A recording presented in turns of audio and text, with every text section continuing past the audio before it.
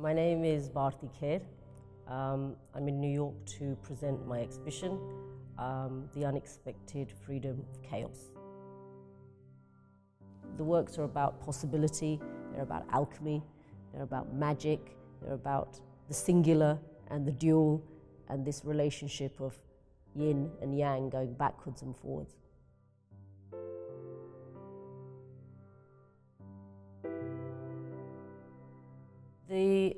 This exhibition starts with the premises of break and repair. It's something that I've been doing in my studio for many years. I break things to know them, and what I'm interested in is opening up material to discover and reveal something that's not apparent when something is whole. A lot of the works in the exhibition are deeply psychological. They go back and forwards to the idea of the body and the mind and perhaps the soul. There's an inherent vulnerability in all of us that we somehow cover and repair constantly. But within, and you can see it in the mirror works, there's these very fine lines of cracks which are the places where the light goes inside, or there's a crack that you can see something very subtle or very beautiful within each of us. The nature of these new mirror pieces that are somehow now quite untamed, they're not framed, and they have become almost sculptures in themselves. You can see here there's classic framed piece, the work called Crimea River, where the mirror somehow is held within the frame. The other four pieces, they're more like bodies. They lean against the wall like a person would lean, but there's an element of nature. I'm talking about different stratas, the earth, the sky, and stratosphere. So they have a kind of almost a landscape quality to them. I'm not necessarily preparing for each work. And then when I make them, I start to collect them and create compositions. I look at them as sculpture, to be perfectly honest.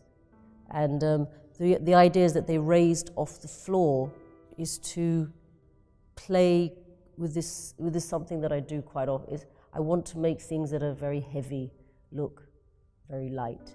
And it's a simple artistic trick, a translation, a transformation. And I think that's, for me, the essence of art making, is to push material to do what it doesn't want to do, and to create that magic, to float things that are dense, to combine cement and soften it with wax, to play with material to confuse your optic, so that you make cement look like butter and wax look like stone and stone look light, and the bindis become quite heavy within the surface of the work. The bindis are a material that I've been using for close to 20 years now, and I use them as markers, and they're signs. So what the bindi originally is a ready-made. It's a mark that Indian women wear here. It's a kind of daily ritualistic practice where it's a symbol for your consciousness. It's a marker for your third eye. And how I use them is both conceptually and as sign now. So they become text, they become like code, they become like a skin, a covering. This idea that when I stick an eye, I'm asking the questions of what do you see and how do you see it? And what I'm interested also is the work activate, is an activator. The bindi works allow me, in one part of my studio, to function completely in the realm of abstraction. Whereas upstairs in my studio, my work is highly figurative.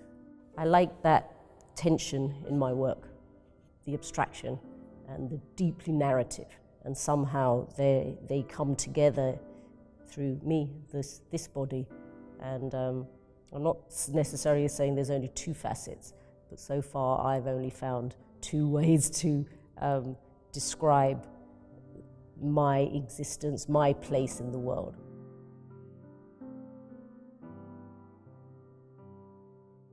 The Intermediaries are a series of works I started about 3 years ago, and they are clay figures, fired clay figures, bought from South India. And originally they are used in festivals, like a harvest festival. They are the avatars of the gods, the humans. So they represent everything between heaven, or, you know, the great, and what's on earth. These works started to break down. I started to open them up. Again, like I said, I break things to know what's inside. I also like the idea that they're built in two halves, and often the halves would just open up. And when they were opening up, I could see what was inside this woman, or this man, or this object, or this animal, or this fruit. They are like my early hybrid works that I made in 2003 and 2004. They refer back to a lot of the earlier sculptures that I used to make, of the joining of two ideas, the joining of two possibilities, this idea that the self is multiple. And so I see the works as, again, they're deeply psychological, and they really are about the possibility of the self.